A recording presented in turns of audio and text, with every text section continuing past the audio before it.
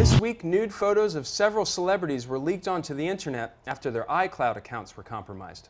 Jessi, is cloud computing all it's cracked up to be? Well, not if you're Jennifer Lawrence. Or Kate Upton. Or Kirsten Dunst. Right. And right. you know, the list goes on of young, mostly female celebrities who had their accounts hacked. Yeah, yeah. It's a bad situation for sure, right? What we found out was that these accounts were not hacked in the traditional way, right? There wasn't kind of an unauthorized backdoor situation. No, Apple put out a statement saying everything was on the up and up as terms of their systems. It was their personal information that was used, just like our passwords, our nickname as a child, those kinds of things. Boom, right in there, and they shared those photos. Right, and here's why I think that we're talking about it so much, because we are. The internet is abuzz with this topic.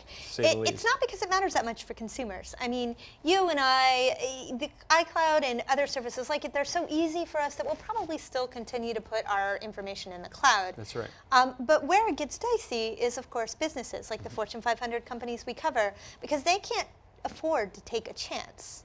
I don't know if you agree. I do agree. I mean, you look at these companies, there are several major companies, tech companies, that offer clouds, right? Apple is certainly one, Google is another. Yep. And if you're a business, you're thinking, do I want to store my sensitive information there in the cloud? It's crazy. When cloud computing first came around, everybody was terrified about it. Why would I want to put my business information up there on somebody else's server somewhere else in the world? I'd rather have it in here, in the basement, under lock and key.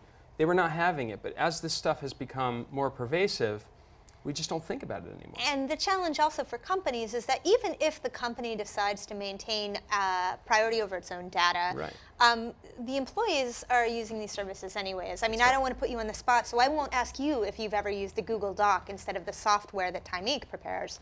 My lips are sealed, never. But there are some people, in fact, a lot of people who do that.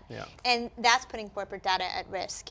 And I think businesses are going to respond to events like this. And frankly, I mean, this is a particularly public event because there's celebrities involved, but these kinds of events happen once a quarter or so. Every time they do, it's a flag to businesses to slow down, evaluate the service, and see whether it's working. And in previous years, they would have just said, no cloud computing, no way, no how. But now we look at this and we go, well, can we trust it? What's the difference between an iCloud breach and some nude photos of some actresses and a really, really major Amazon Web Services breach that gives up the goods to customers around the globe? It's scary. How do you know which one to trust? Are all clouds built the same?